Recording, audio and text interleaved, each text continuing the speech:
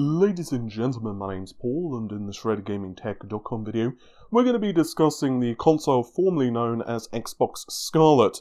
Yep, that's right, Microsoft have officially revealed yet further details of the Xbox Series X, which, yes, that's the name of the new generation Xbox. Kind of prefer Xbox Scarlett, I think that was a really cool name. Xbox Series X, I get why they've called it that, given that allegedly anywhere there are two consoles, although Microsoft in this announcement are only discussing the flagship system. First of all, let's just get it out of the way. The target performance of this machine is just beastly. Microsoft are touting this console to be capable of 4K 120 frames per second support, although they do say it can output in 8K. I suspect that that's not going to be the majority of titles though. Instead, this is going to be like, let's say if you're watching Netflix or streaming movies, that type of thing, then you've got 8K output. Although technically, games may be able to render natively at 8K, although I don't think that's going to be the vast majority of AAA titles, simply because of the processing power required for 8K resolution. Nevertheless though, the specifications of this machine are looking beastly. Microsoft have only given a few preliminary details, not least of all that it's based on the Zen 2 microprocessor architecture, which we kinda knew anyway. They've also said that it's a next-generation RDNA based GPU. That basically confirms it's the second generation of nvme GPUs from AMD, which is scheduled to launch next year.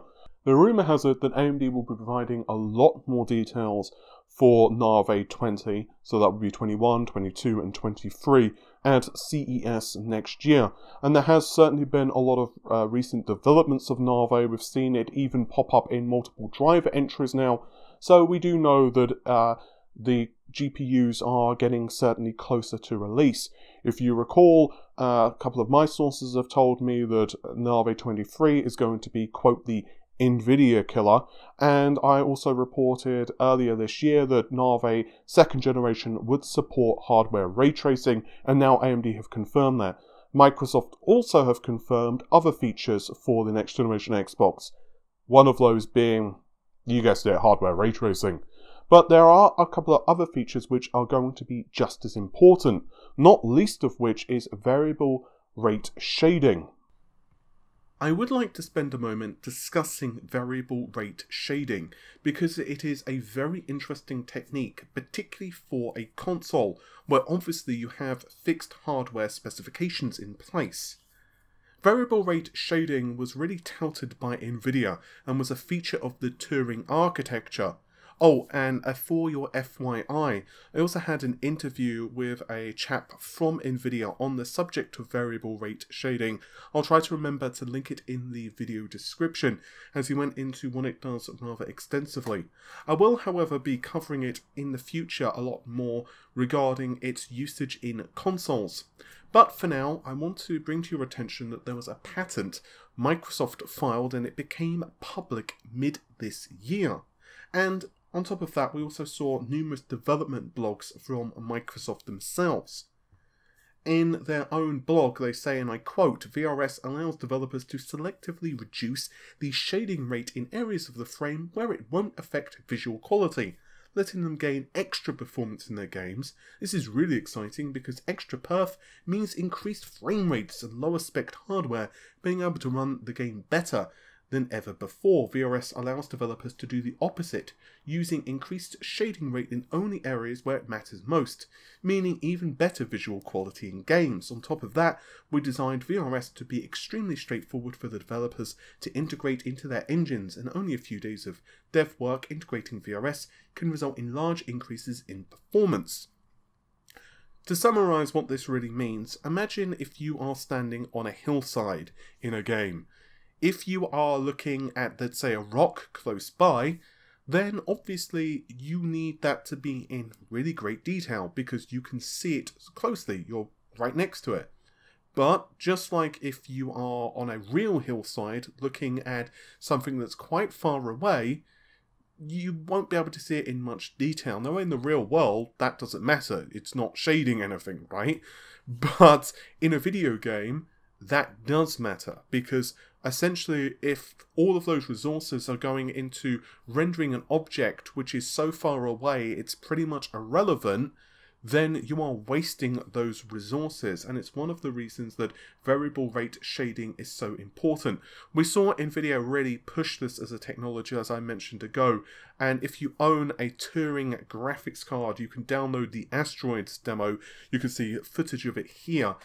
We actually did a test of it once again on the channel, but it was also part of the NVIDIA interview. As for ray tracing, there's been a lot of discussion about ray tracing, and of course that was another feature that was heavily pushed by NVIDIA and their Turing architecture. I also discussed ray tracing in the very same interview, by the way, with NVIDIA that I mentioned a moment ago. Ray tracing is not just for visuals. Ray tracing also has many other usage scenarios, including being able to enhance AI as well as audio, although I will go into that more in a future video. But for now I want to discuss the visual side of things. It was pretty evident that DXR Tier 1.1, which is an update to the DirectX ray tracing spec, was primarily designed around consoles, as we saw improvements to the efficiency of ray tracing, with technology such as Execute Indirect for ray tracing, which allows the GPU itself to generate rays. This is much more efficient, and it's still early days to how this is going to apply for consoles, because we don't know an awful lot of detail on exactly what AMD have done with Nave ray tracing. Although, of course, there was those patents which seem to indicate that they're going a hybrid ray tracing approach for Nave. It seems that Microsoft are going to be leveraging ray tracing in a really big way for the Xbox, and it is extremely exciting. Doubtlessly, people are going to comment on the size of the system. Despite the fact that you can stand it vertically or horizontally, it's just huge. It doesn't matter what way you physically position the system, it's still absolutely ginormous compared to, let's say, the Xbox One X. And I do get that this is going to frustrate people who have limited space, or maybe have a space preserved in a entertainment center for the console. But the reality is that the components inside this system necessitate a good cooling system. I suspect that there's a couple of reasons for the large case, and although we've not seen what the cooling system looks like inside, we can say that it's not, let's say, simple. We can say that it's probably... I wouldn't be surprised if it's kind of similar to the Xbox One X's vapor chamber cooling system. I suspect that there's a couple of reasons Microsoft have chosen to go with this type of design. One of which are noise levels. No one wants to hear a fan, particularly a really whiny sounding fan, just go absolutely crazy the moment that the system's put under load. The second of which is that the system most likely puts out an absolute crap ton. Yes, that is a technical term of heat.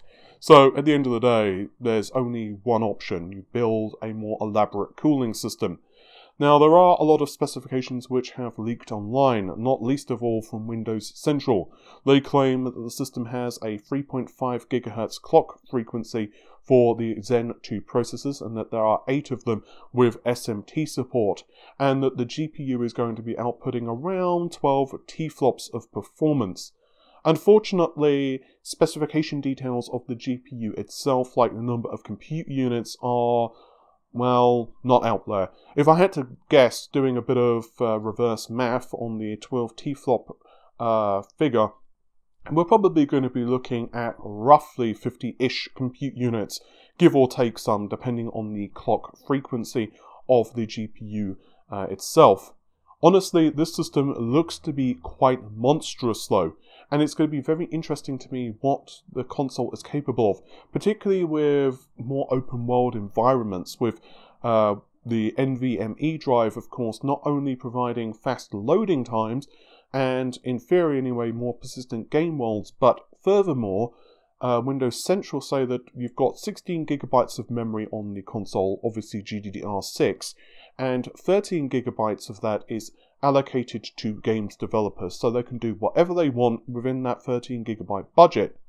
Well, according to multiple reports now, as well as Microsoft themselves, the NVMe drive can also be utilized as virtual memory. In theory anyway, this is going to mean that games are going to be more expansive, more immersive, and because of the faster CPU, much more powerful GPU, theoretically we should also see a much greater and more interactive world as well, much better AI. It's going to be fascinating though just how this system stacks up against the PlayStation 5. From what the leaks are so far anyway, it looks like the Xbox does have the hardware edge, which is kind of interesting given there have been also multiple leaks from developers that the PS5 is ahead performance-wise. Yet from the leaks we have in terms of specifications anyway, it looks like the Xbox is ahead specification-wise, although there were also reports that the Xbox was behind in terms of its development kits, that Sony had more advanced development kits. And yet, from the announcements anyway, it looks like Microsoft aren't that far behind in terms of development kits, because Phil Spencer even has a system in his home that is using as his daily driver. Also, a couple of other small things regarding the Xbox Series X. Microsoft have confirmed that you will be able to suspend and resume multiple games at once. In an interview with GameSpot, we have Jason Ronald saying the following: "Today we have the capability of instantly resuming the last game that you were playing. Why can't you do that? But for multiple games. Many players choose to play multiple games at the same time, and being able to instantly jump right back in where I was, those are things that we can do with the platform level to make the gaming experience better. It's really about ensuring there's less waiting and more playtime, because ultimately that's what we want to do with consoles and with the services that we have." Also, Phil Spencer has really been pushing the high refresh rate of the Xbox Series X, really emphasizing the 120 frames per second support, as well as the reduction in input latency. So when we talk about things like high refresh rate and we talk about input latency, this is all about the immersion experience gamers can create, where the visuals are stunning.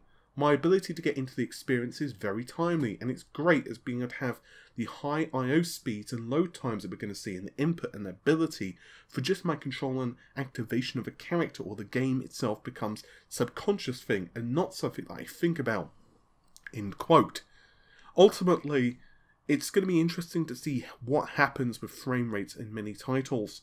We saw, of course, a lot of cinematic experiences for both the Xbox and PlayStation 4 with the last generation. And indeed, many people were getting kind of annoyed at developers using terms like cinematic experience when trying to describe why they made certain decisions on frame rates of 30 FPS, when obviously at the end of the day there were reasons behind it, and those were performance orientated. Consoles do have fixed hardware specifications, but given the next generation Xbox as well as the PlayStation have significantly faster CPUs, which definitely were impacting the frame rates of the previous generation, perhaps we can at least maintain 60 FPS. Let me know in the comments on this, but would you prefer 60 FPS and let's say 1440p? Or would you prefer 4K 30 FPS as we see in many titles today on the current generation systems? In the very near future, I'll be putting out a full analysis of the Xbox Series X and also the PlayStation 5 and what we know so far. The funny story about that is actually I asked on Twitter if people wanted me to do a Zen 3 analysis first or the Xbox Series X. Well, actually it was the Xbox Scarlett then, versus the PlayStation 5, and narrowly the Zen 3 microarchitecture video won out, which I'm really glad it did, because a couple of days now after I put that tweet out, of course, Microsoft have provided a lot more detail, so it's definitely good. And I feel that we're at a pretty good stage now that I can put out a pretty competent analysis based upon all of the leaks and all of the information. Get subscribed to us here at Red Gaming Tech if you want exhaustive breakdowns of both next generation consoles. I'll soon be putting out a video which will be detailing the rumoured specifications of both machines and how they stack up against one another, as well as examining other technologies that both console manufacturers have revealed about their systems. For example, what variable rate shading is, and how ray tracing will most likely be implemented in both next generation systems, and a lot more besides. So hopefully I will see you soon. Take care of yourselves, and thanks very much for watching. Bye for now.